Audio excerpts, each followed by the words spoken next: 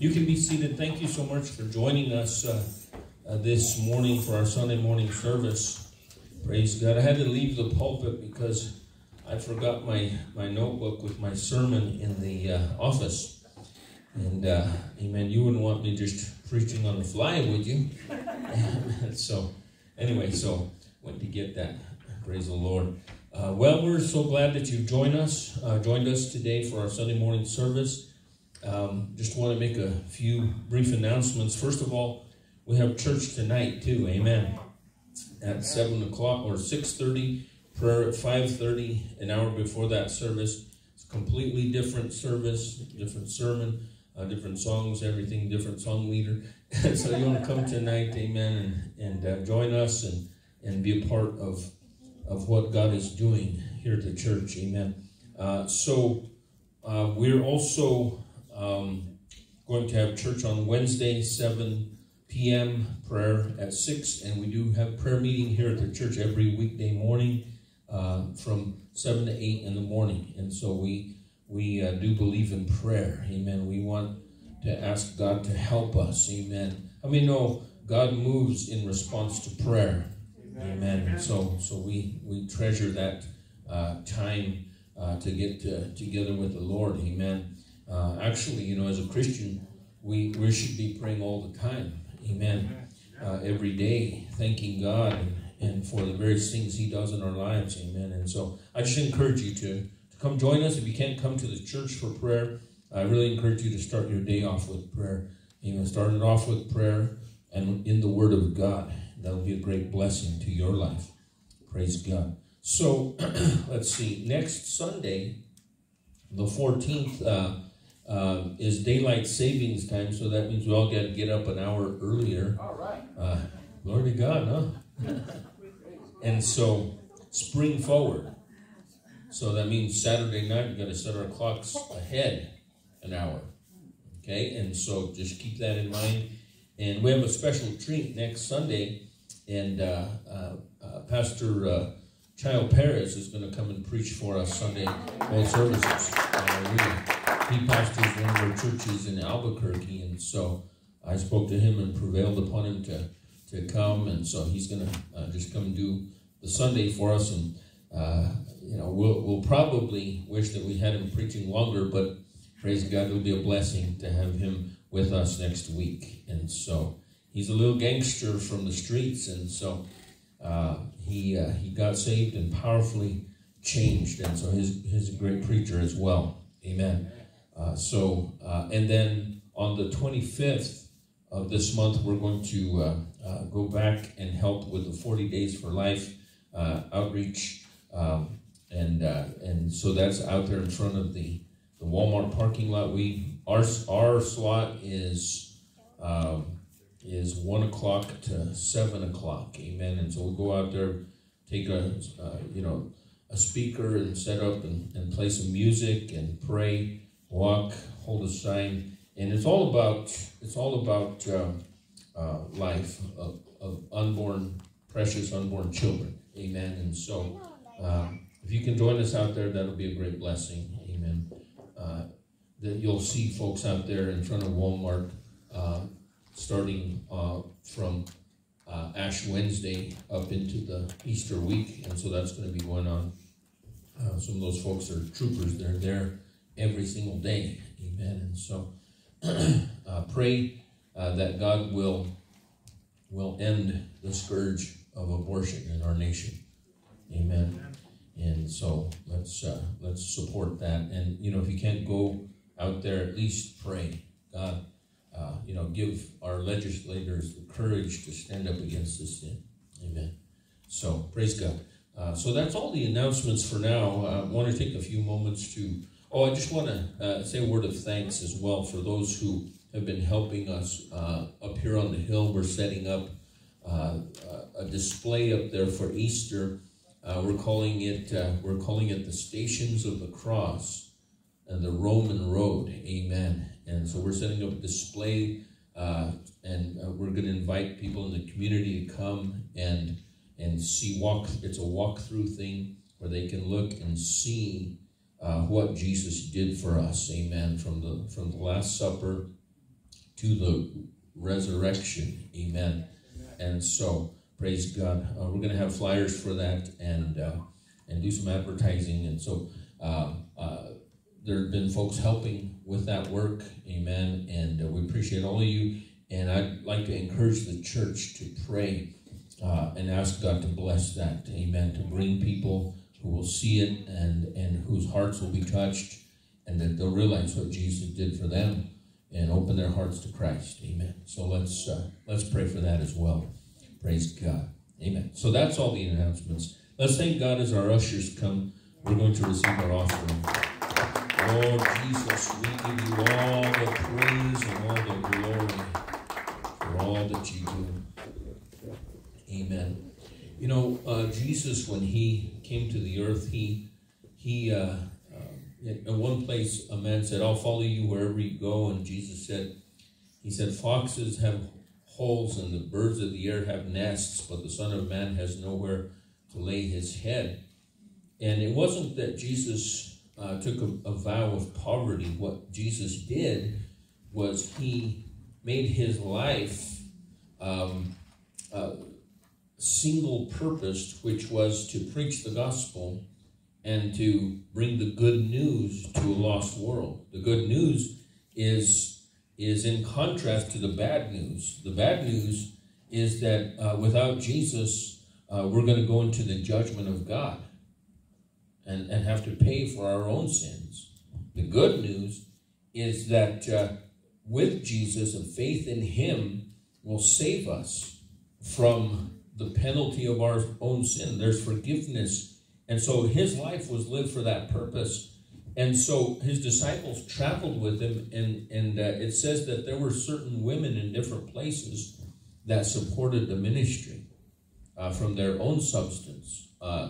One of Herod's servants was one of those, King Herod.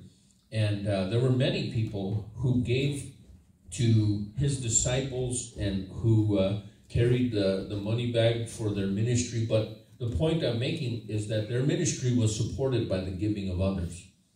Amen. And Jesus could have, very easily provided for himself and his disciples.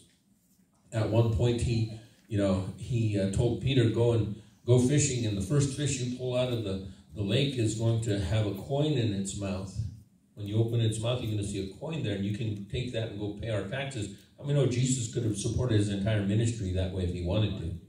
Amen. But that's not what he did. What he did was he allowed people to have expression in supporting his ministry.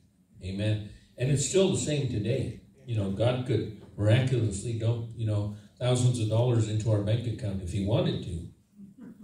But that's not how it works. The way it works is people, ordinary people like you and I, amen, we give faithfully every week, amen, or throughout the month and the years, and support the work of God, amen. And you know what that does? That gives us a privilege of being a part of what God is doing, amen. Amen. And it also gives God something to bless us for our giving and our sacrifice, amen.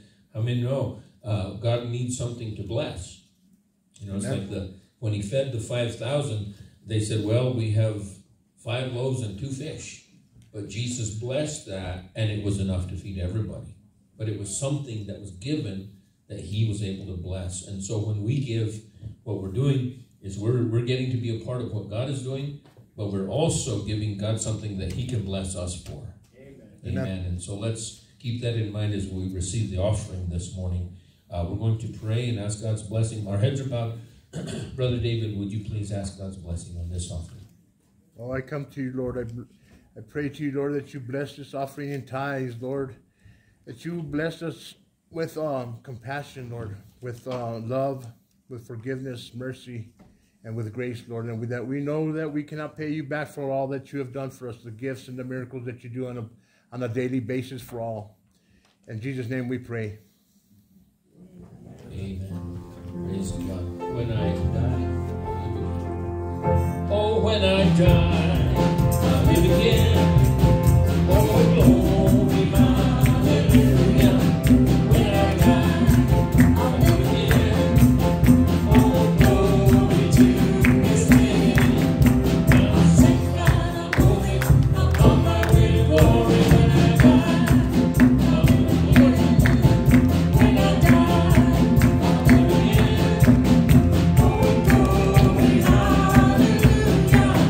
When I die, I'll live again. Oh, glory to His name. I'll sing God, I'm moving. I'm on my way to glory. When I die, I'll live again. Praise God. Thank you very much, musicians and singers. We do appreciate your ministry. Amen. Hallelujah. They kind of make us sound like we know how to sing. Hallelujah. Amen. We're blessed. Praise God. Amen. So we're going to turn in the Word of God today to Acts chapter 24. Acts chapter 24.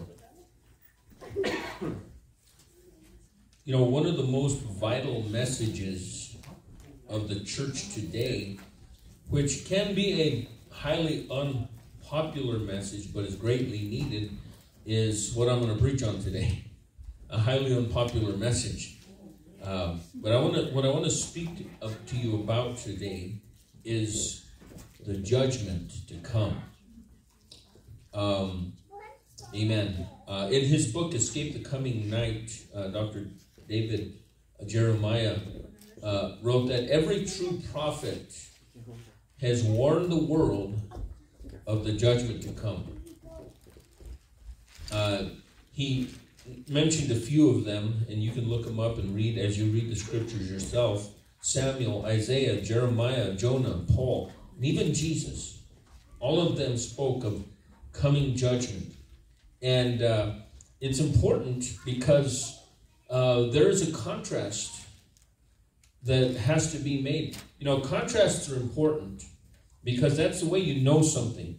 Edna had read this little quote in a book that she was reading. It said, Satan is simply a tool of God. He is used to draw people closer to God. Consider these simple facts. The word go would have no meaning if there was no word stop. The word up would mean nothing unless there was a way down. There can be no good unless there is evil to compare it to. Everything has to have an opposite to exist. And it reminds me of a little incident that took place in our home when our children were small. My son Samuel was, I don't know, he was maybe 3. He had a lot of funny things that he said. But one day, they were eating dinner, and I wasn't there at the moment. I was working, and Edna had cooked something, and the kids took a bite, and Samuel made a face and said, "This tastes like hell." And Edna's eyes got about this big. And she's like, "Where did you learn?" And she's walking him back to the spanking room when it hit her. She thought about it and she said, you know, whenever something tasted good, she would say, "Oh, this tastes like heaven." And evidently, whatever it was that she made that day tasted like hell. And so she had to stop and say, "Okay, I get it. I'm not going to beat him. He wasn't just saying a bad word." He was making this comparison. There is a difference between good and evil. Can you say amen? And so the scripture I want to read to you is from the life of the Apostle Paul. He has been arrested. He's being held as a prisoner in Caesarea. And the ruler at that time was a man by the name of Felix. And so Felix wanted to hear what Paul had to say. And so we're just going to read 2 verses here in Acts chapter 24, verse 24 and 25. It says, "And after some days when Felix came with his wife Drusilla, who was Jewish, he sent for Paul. and heard him concerning the faith in Jesus. So here's what Paul had to say. Now, as he reasoned about righteousness, self-control, and the judgment to come, Felix was afraid and answered, "Go away for now. When I have a convenient time, I will call for you." And so in the message that Paul brought to this leader, who actually had the power to release him if he wanted to, in that message, he spoke to him about these things. He spoke to him about righteousness. I thought of that, as a Christian and as a teacher of the Word of God. I understand that righteousness is not our righteousness. It's the righteousness of God that comes through faith in Jesus Christ. None of us have righteousness of our own. We depend on God to make us righteous. So I'm sure in his message, he explained that to Felix, and he spoke about self-control. Amen. When we get saved and start serving God, we absolutely have to learn how to exercise self-control. We have to control our appetites. Amen. We have to bring our flesh under subjection and make it obey Christ. Okay? But he also spoke of the judgment to come. And so judgment is a very important message in the Word of God. Amen. Gospel preachers are not called to speak only positive motivational messages, and there are some who that's all they ever do. In the book Escape the Coming Night, David Jeremiah quotes this man, Dr. David W.A. Criswell. Says he reminds us of the true character of a prophet of God. Whenever there is a true prophet of God, he will preach judgment. These modern so-called ministers of God speak all things nice, most pedagogical, that's a big word for teaching, methods, admonish never to mention things negative. Ignore them and they will not exist. There's not any hell, and there's not any devil, and there's not any judgment of God. All that is now intellectually passé. We have evolved beyond that. So we stand up and speak of the love of Jesus. We speak of peace, and we speak of all things pretty and beautiful. But the same book that tells us about the good tells us about the bad. The same revelation that speaks to us about heaven speaks to us about hell. Amen. And so I want to speak about this judgment, that it's necessary to speak of the impending judgment of God. And the impending judgment of God is for every person on the earth. Now, I'm not talking about the end of the world. What I'm talking about is the end of our world. Amen. In Hebrews 9:27 it says, "As it is appointed unto man once to die, and then the judgment." Okay, so what is judgment? Judgment is very simple to understand. It is a time where every person will stand before a holy God and give an accounting of their life. Where God will look at us and see what we have done with what God has given us. One thing that God has given to all of us is our life. Amen. We were created by God. We were created by Him to know Him, to love Him, and to serve Him. Amen. And so He's given us the gift of life. But beyond that, what God did was He gave us Jesus. And you know what Jesus represents? Jesus represents the opportunity to be saved. Amen. It's the opportunity to obtain eternal life that we could never have apart from Jesus. That's why Jesus said, "I am the way, the truth, and the life. No man can come to the Father unless he comes by me." That was Jesus. Some people get really upset at us Christians and they say, "Well, you guys are so exclusive." Well, it's not our doctrine that makes Christianity exclusive. It is the teaching of Jesus Himself. He said there's no other way to be saved except through Jesus Christ.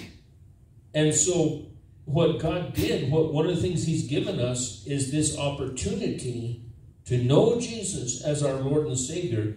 And along with that comes with the opportunity to be completely delivered from the power of sin. Amen. Completely delivered from Satan's power to dominate our lives. With Jesus comes forgiveness of our sin. With Jesus comes deliverance from sin's power, from sin's penalty, which is eternal damnation. For the wages of sin is death. But the gift of God is eternal life through Jesus Christ our Lord. Amen. So here is the gift of God. What did God give to mankind? He gave us, all of us, the opportunity to gain eternal life through faith in Jesus. Amen. And so the question that every person is going to have to answer when they stand before God is, what did you do with your opportunity to be saved? Did you take advantage of that? Did you say yes to Jesus and accept him as your Lord and Savior? Did you, from your heart, repent of your sin and give yourself to Jesus Christ? Or did you just continue in your sin? Right, amen.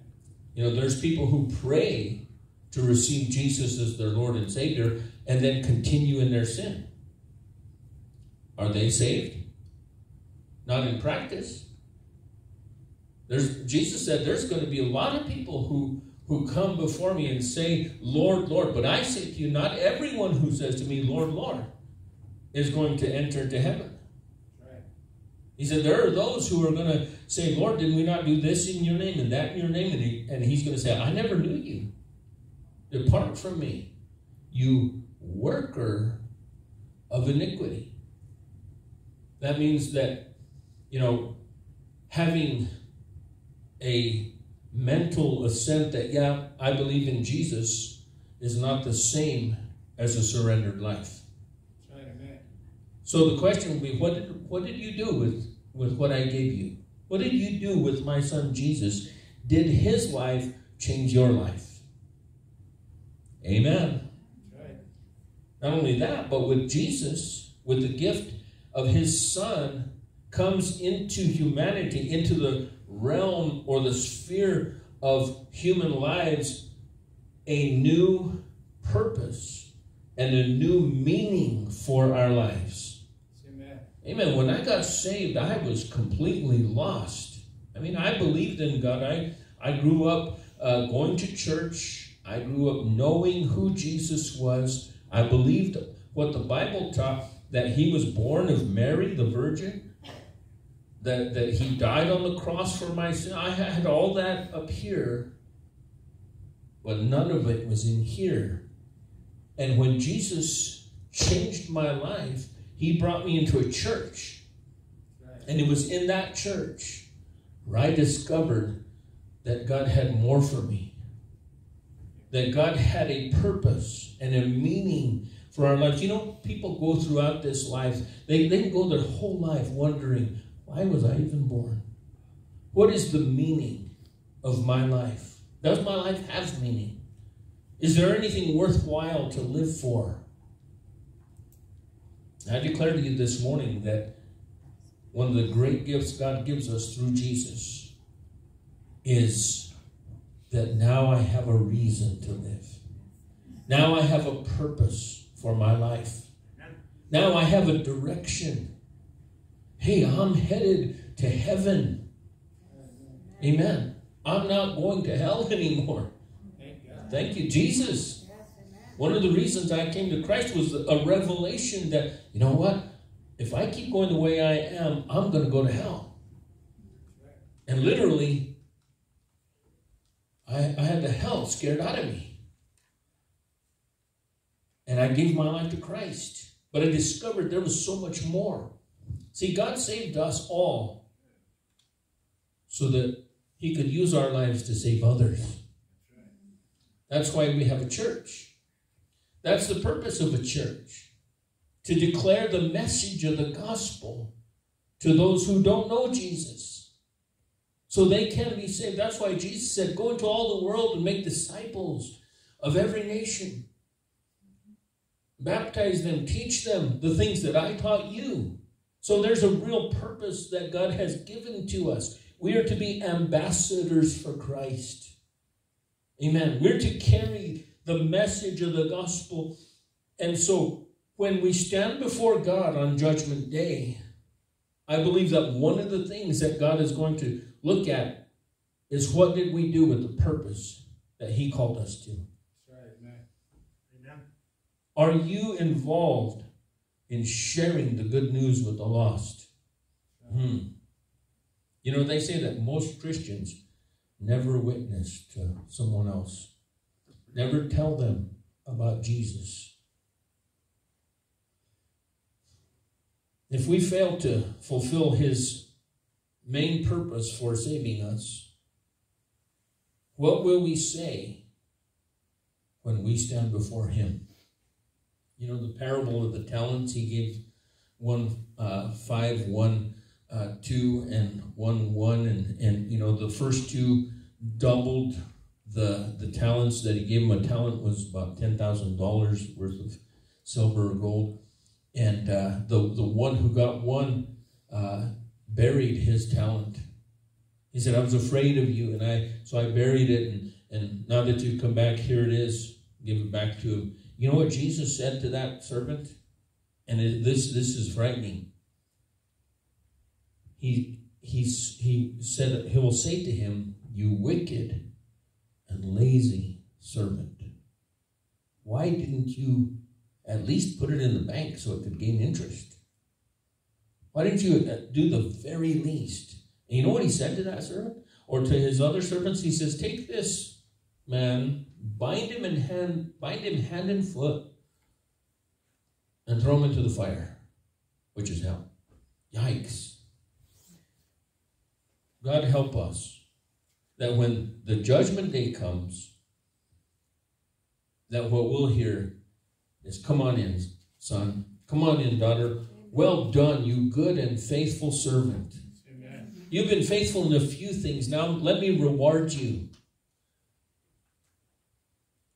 I told you this is not a popular message. Judgment is never a popular thing. However, it is absolutely necessary. Amen. Now the world is moving toward judgment. Our world is moving toward judgment. Yes, it is. Our world is on a collision course with the judgment of God. You know, they make all these movies about asteroids coming to destroy the earth. I'm going to tell you something. There's something more fearsome than an asteroid coming. Our world is on a collision course with the judgment of God. And so I want to shift gears, and I'm not going to deal so personally. That first point was very personal for each one of us, because we're going to have to answer God for how we lived our lives. But when I shift gears here and talk about the judgment of the world at large, the first major judgment that is on the horizon, that is coming very soon to a city near you and all over the world, I believe, is the rapture of the church of Jesus.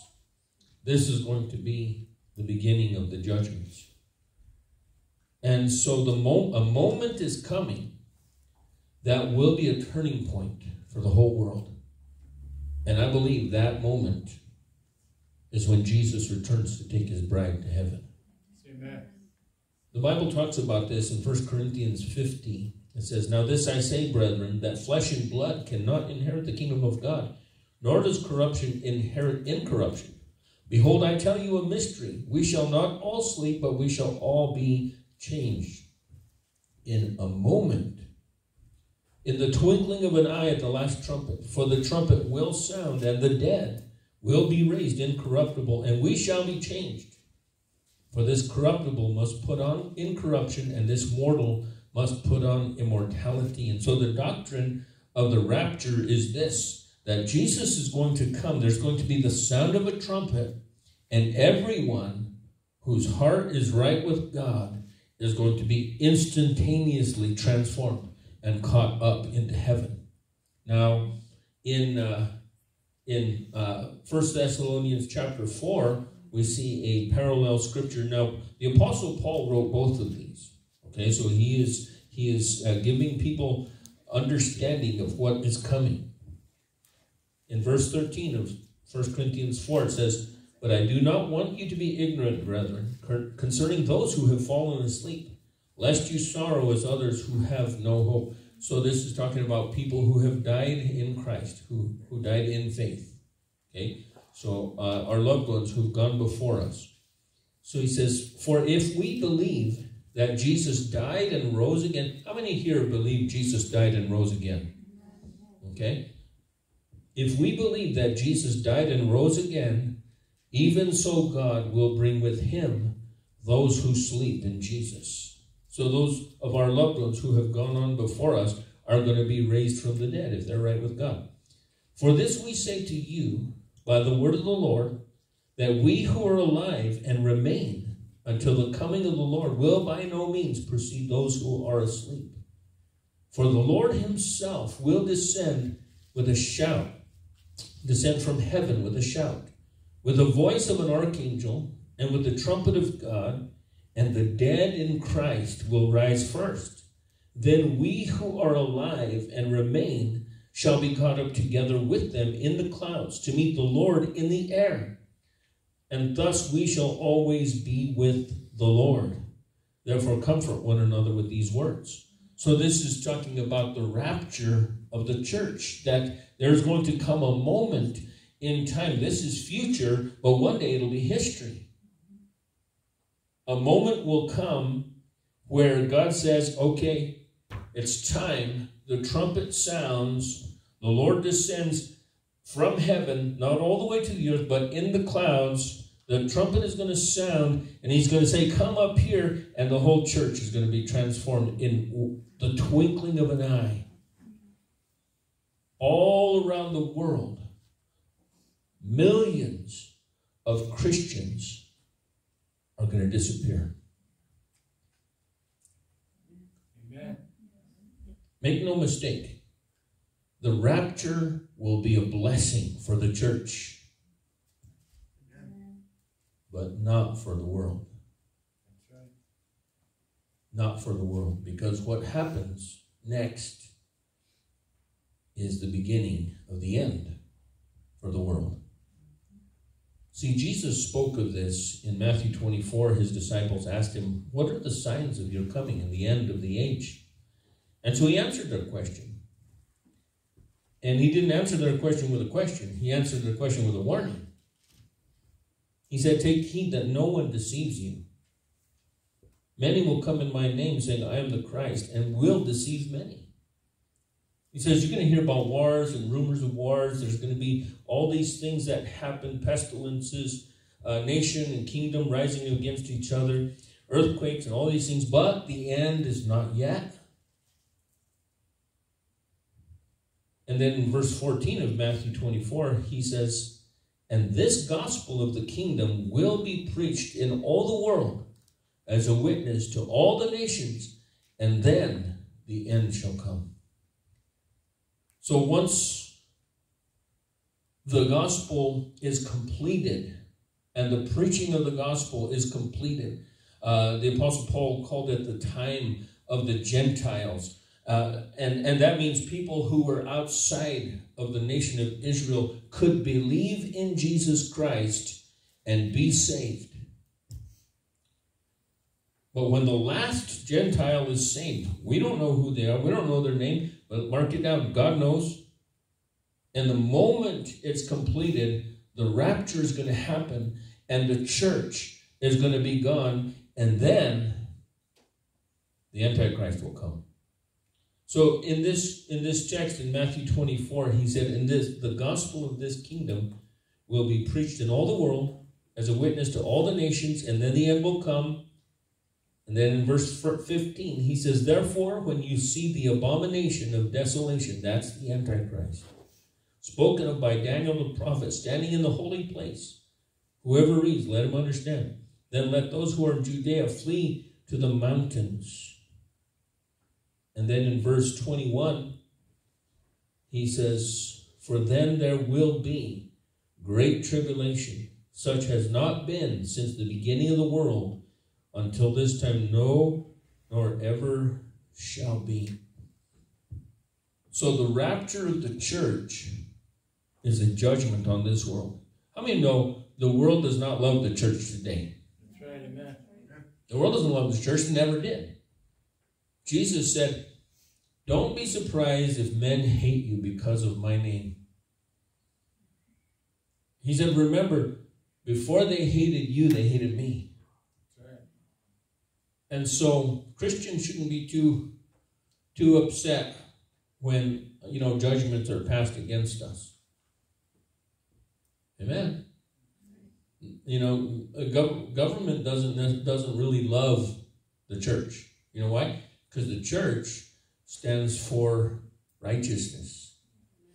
The church stands for freedom. Amen. Right, amen. This nation that we live in was founded by Christian men Amen. who stood for freedom. And it's freedom to believe. Now, we live in a culture where government wants to rule. They want to flex their muscles, say you've got to be locked down, you've got to do this, you've got to do that. They're shutting down churches in places. I've shared that there's a pastor in Canada right now in jail because he said, no, we have to have church.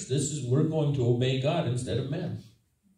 Amen. I read an article about that church and heard an interview by his wife, and they said, we're not just flaunting our faith in their face. We're doing everything that they're recommending that we do. Social distancing, masks, if you're sick, stay home, all those various things.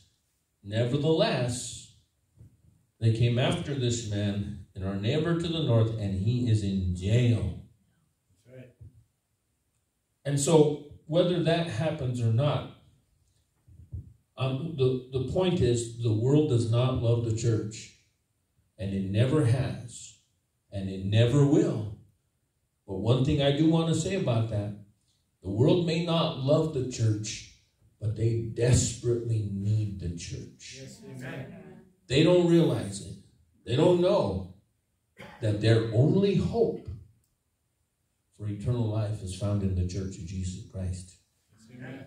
And that when Christians fulfill their purpose and their duty to preach the gospel, they're doing the greatest service possible to the people of the world. Yes, amen. Whether they like it or not, the gospel is the only thing that can save anybody.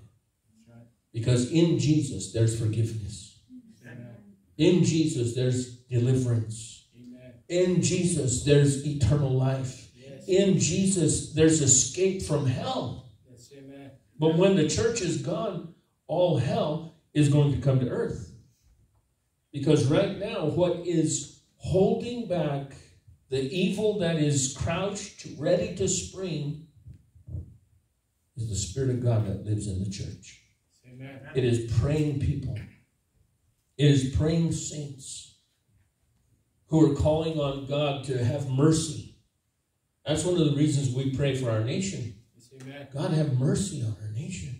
Don't give us what we deserve. If God were to give us what we deserve, this nation would burn in a day. Amen. Amen. You think of all the evil that has been propagated by our own government. Amen. They legalized the murder of innocent children. And millions, probably close to 100 million babies have been murdered in the name of convenience and women's rights. Oh, God forgive us. How many know God didn't die for our rights? He died for our wrongs. Amen. Amen. And so if God were to give us what we deserve, we'd already be up in smoke. But you know what keeps back the judgment of God? The prayers of the righteous. Remember Abraham prayed to God? God said, I'm going to destroy Sodom. And he said, God, well, what if there's 50 righteous people? Will you spare? Yes. What about 40? Yes. What about 30? Yes. 20? Yes. 10? Yes.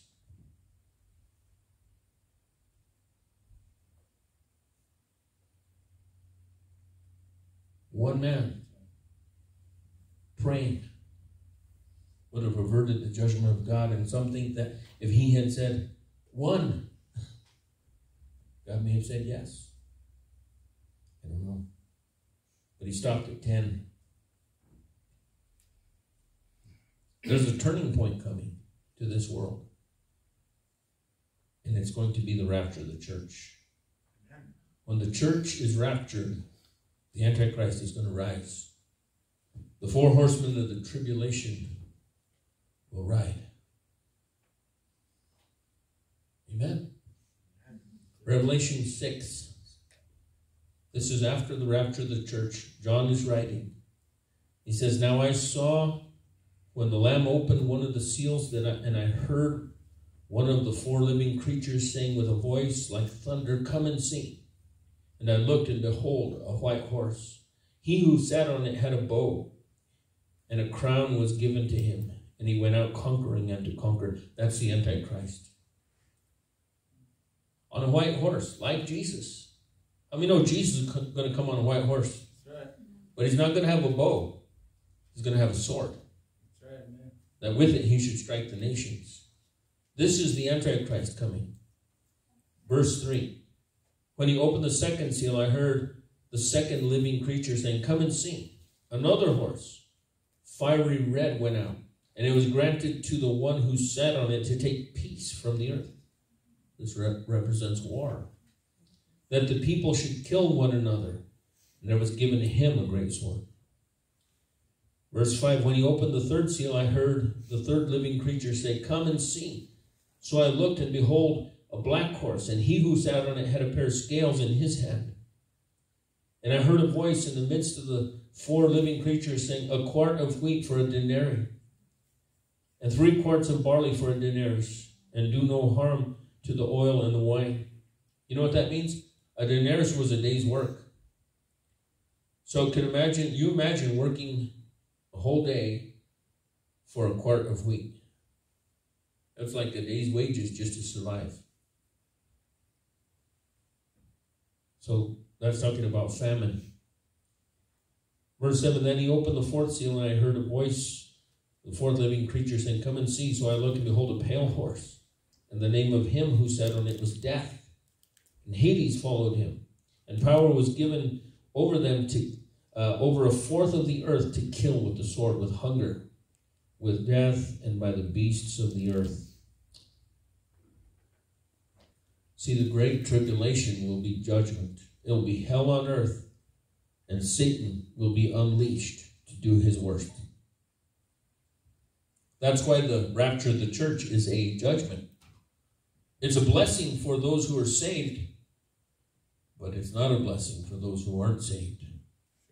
That's why we have to preach the gospel. Even in the midst of all this, though, beloved, is that there will be hope. Amen. People will turn to Jesus during that time. See, here's one of the truths about God that you'll find in the Bible, is that God never leaves the earth without a witness for himself. Amen. He never leaves people without a witness to him. Multitudes are going to be saved in the Great Tribulation. If you keep reading here in Revelation 6, it says, Then he opened the 5th seal.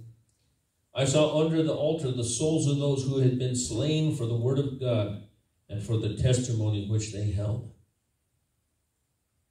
People slain for the word of God during the Great Tribulation. It says, They cried out with a loud voice, saying, How long, O Lord, holy and true, until you judge and avenge our blood on those who dwell on the earth?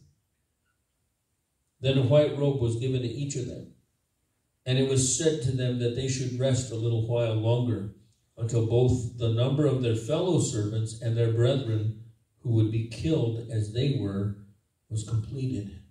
This is all during the Great Tribulation. Now, if you jump into chapter 7, in verse 9, it says, "After these things I looked, and behold, a great multitude, which no one could number, of all nations, tribes, peoples, and tongues, standing before the throne and before the Lamb, clothed in white robes with palm branches in their hands, and crying out with a loud voice, saying, Salvation belongs to our God, who sits on the throne, and to the Lamb. All the angels stood around the throne, and the elders and the four living creatures, and fell on their faces before the throne, and worshiped God, saying, Amen. Blessing and honor, blessing and glory and wisdom, thanksgiving and honor and power and might be to our God forever and ever. Then one of the elders answered, saying to me, Who are these arrayed in white robes, and where did they come from? And I said to him, Sir, you know. So he said to me, These are the ones who come out of the great tribulation, and washed their robes, and made them white in the blood of the Lamb. Therefore they are before the throne of God, and serve him day and night, and is in his temple. And he who sits on the throne will dwell among them. They shall neither hunger any more, nor thirst any more. The sun shall not strike them, nor any heat. For the Lamb, who is in the midst of the throne, will shepherd them, and lead them to the living fountains of waters. And God will wipe away every tear from their eyes. These are the people who get saved during the Great Tribulation. Those who get saved during the Great Tribulation will be killed because they refuse to worship the beast, because they refuse to take his mark on their right hand or in their forehead. And so they're killed. And so David Jeremiah writes a little bit about this time. And he talks about the witness, the silent witness that was a man by the name of Dr. Henry Morris describes this. So listen to this. Millions upon millions of copies of the Bible and portions of the Bible have been published in all major languages and distributed throughout the world through dedicated ministries like the Gideons, the Wycliffe Bible translators, and other such organizations. Removal of believers from the world at the rapture will not remove the scriptures. And multitudes who will no doubt be constrained to read the Bible in those days. How many know when people are hurting, they read the Bible? Thus many will turn to their Creator and Savior at that time, and will be willing to give their testimony for the Word of God, and even to give their lives as they seek to persuade the world that the calamities they are suffering are judgments from the Lord. The next time you stay in a hotel or motel, open the top drawer of the dresser and look for the Gideon Bible. Imagine some distraught man, his wife and children mysteriously gone, picking up that book soon after the great disappearing act. He doesn't know one scripture from another, so he leaves through and sees the book of Acts. I must act on something, he thinks. Then he reads what Peter said about Jesus. With each word, his heart is moved, and soon his tears are falling on the thin pages. It must be true. This is what my wife believed, but now she's gone. God save me, he cries. Salvation is found in no one else, for there is no other name under heaven given to mankind by which we must be saved. Acts 4:12. Jesus, forgive me, he sobbed. Save me from this hell on earth. People are going to turn to God during that time when judgment comes. And so the point is, we know this is coming. We should know. If you don't know, if you didn't know, you do now. And the most important thing that you can do in your own life is to surrender yourself to Christ. To give your life to Jesus, to humble yourself and say, God, be merciful to me, a sinner. Forgive me. See, God gave his Son. He gave us his Son to save us from our sins, to save us from judgment. This message is not a popular message, but it is absolutely necessary. So when Paul had an opportunity to talk to Felix, this governor who had the power to release him, what did he say? It says he reasoned about righteousness and self-control and the judgment to come. And it says Felix was afraid. He said, I'll get back with you.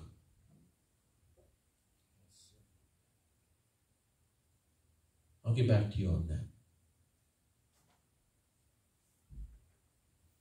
I want to encourage you this morning.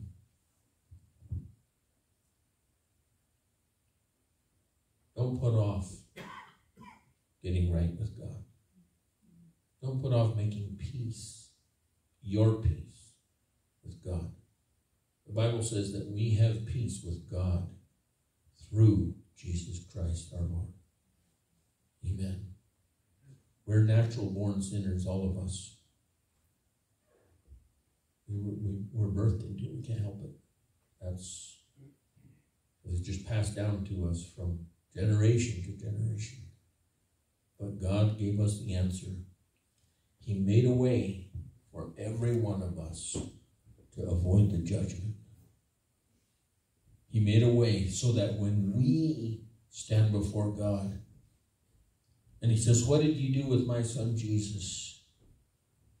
Jesus can righteously stand on our behalf and say, this one believed in me. This one did my will. And when God looks at us, you know what? He doesn't see all our old nastiness that was there. What he sees is Jesus in us. He sees us covered, our sins washed away, dressed in a white robe, righteous because of our faith in the Son of God, and because of our faithfulness to him throughout our life. And so I encourage you this morning, if you're not born again, give your life to Jesus. If you are born again, serve him with all your heart. Amen. This is not a game that we're involved in. This is for eternity. Amen. Now, weren't you encouraged this morning? Amen. I am. I just want to serve God. Lord Jesus, help me. Help me to do your will. Because I don't want to go there. I want to go there. I want to go to heaven. Amen. Let's pray. Let's bow our heads together as we bring this service to a close. I really do appreciate you coming to church. Amen. And, you know, this is a message that can save the soul. It's a very simple message. It's all it is Jesus' message. He said, he who believes in me shall never die. He who believes in me, though he die, yet shall he live. Because I am the resurrection and the life. The only one that can save us is Jesus. I can't save you. This church can't save you. No church can save you. The only one who can save us is the Lord himself. And thank God that he chose to save us. You know, when he was praying in the Garden of Gethsemane, 3 times he asked his Father, if it's possible, let this cup pass from me. In other words, I don't want to do this. But he made a decision there, and he said, nevertheless, not my will, but yours be done. And you know, the most courageous man that ever lived on this earth was Jesus. Because he knew what was coming, and he did it anyway. He went to the cross and he died there for us. That's how much God loves us. The Bible says God proved his love for us in that while we were still sinners, Christ died for us. And I don't know anybody who loves me that much. Maybe my mom. But that's God. That's the God we serve. He so desperately does not want us to come into judgment, that He sent His Son to make it possible for us to avoid that judgment. Maybe you've come here this morning and you're not right with God. You're not saved. But today you want to give your life to Jesus. You want to be born again. You want to receive Christ as your Savior. You want His forgiveness. It's a very simple thing to do. All it takes is us saying, you know what, God, I admit I'm a sinner and I need you to forgive me. A simple prayer to ask Jesus for forgiveness, to invite Jesus to come into your heart as your Lord and Savior. That's really all it takes. And then a decision from then on that, you know what, I'm going to do what you want me to do. I have a new purpose in my life. I have something to live for now. And you follow that, and you'll make it. You'll make it to heaven.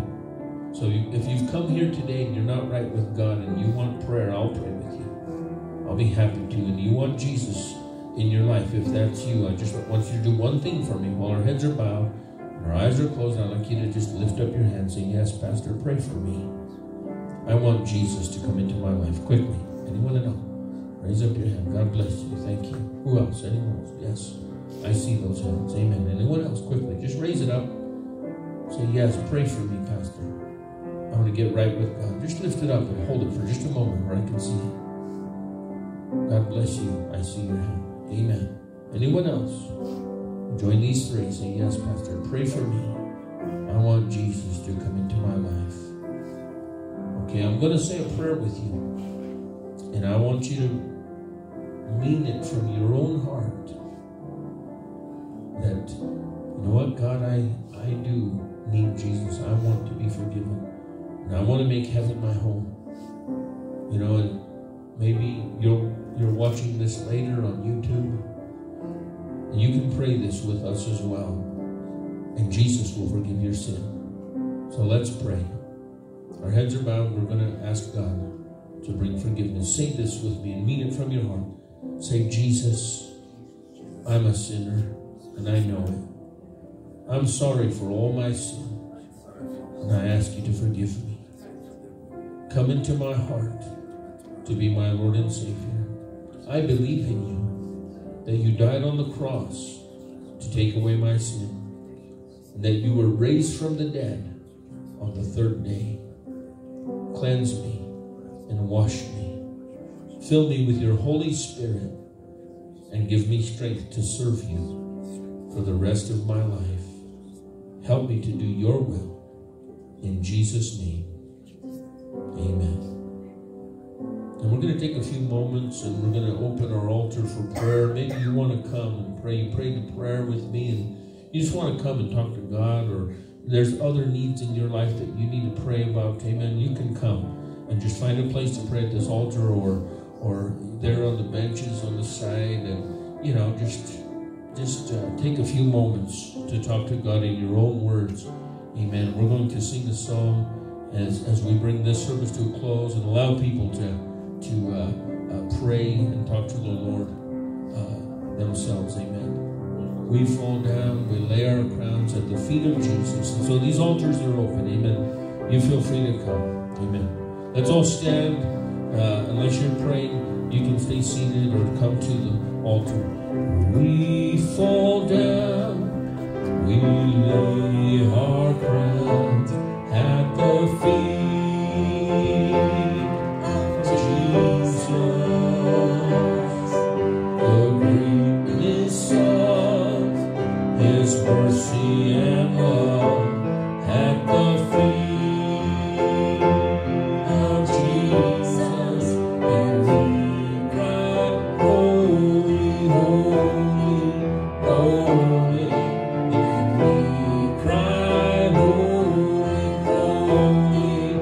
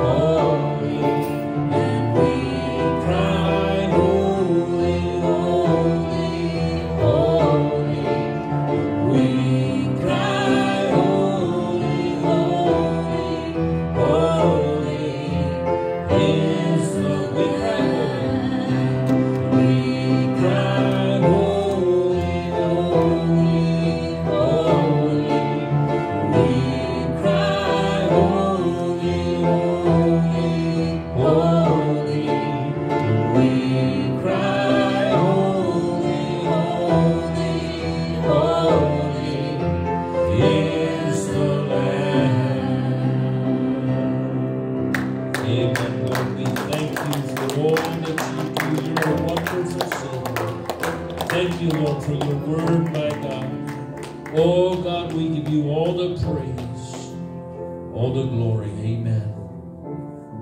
Amen. You know, getting to heaven is really, it's simple, but it's not easy. He made it simple for us to receive him, to allow him to change us and to help us. The hardest part about getting to heaven is making up your mind that, you know what, I'm going to serve God. I'm going to do God's will, not my own. That's always the biggest struggle for everybody. And so I encourage you, amen, as you think about your life and how you're living your life, remember, as it is appointed unto men once to die, and then the judgment. We will all stand before the judgment seat of Christ. And so we must be ready. We have to prepare ourselves, amen, for what's coming. Amen.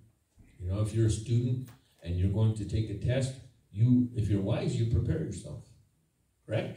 Right. You study, you do what you need to do. If you're going for a job interview, you prepare yourself as best as you can, because they're going to judge you and say, well, yeah, okay, you're the person we're looking for, or no. You know, all of life is like this. Amen. But this is for eternal stakes. Amen. It's not just a quiz, and it's not just a job. This is for eternity. Amen. Amen. So let's be encouraged, amen, to be faithful to God. Amen. To serve God and to keep in our memory and in our minds, you know, one day I'm going to stand before God, and I want him to be pleased with me. Amen. Amen. I want my life to be pleasing to him. And so not just kind of, scraping in. All of us are going to kind of scrape in anyway, but there's rewards, amen, and there's blessing for those who serve God, amen. So we're going to pray. Let's bow our heads together as we close this service, amen. Tom Ryan, would you ask God's blessing as we dismiss? Father, this morning we thank you that there's forgiveness of sins through Jesus Christ, and that we can call upon his name in any